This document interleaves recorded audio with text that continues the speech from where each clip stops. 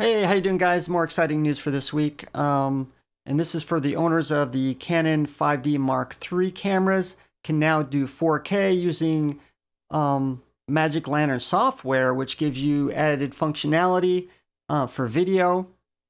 And they released April the 1st. No, this is not a full April Fool's joke. It's actually real. Now, keep in mind, there are some cleavage with this 4K, and that's why they describe this as 4K and super 35 millimeter, or size, I guess, resolution.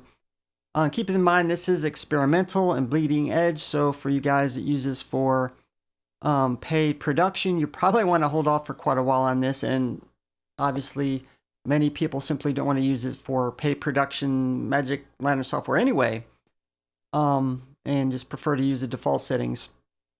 Now, like I said, this is not a true 4K, but is very similar to this due to the crop factor.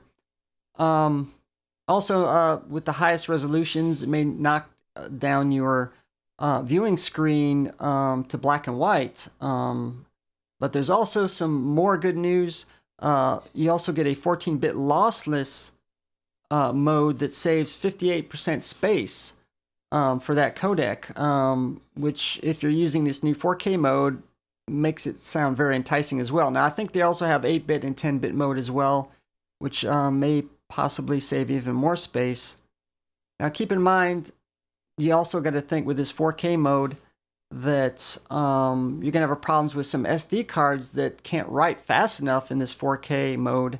So, now I believe Sony does come out with these new faster write speeds for their SD cards, so that might be a possibility. So keep that in mind as well. So, exciting news for the Canon 5D Mark III owners and Magic Lantern software. So give me your thoughts on that.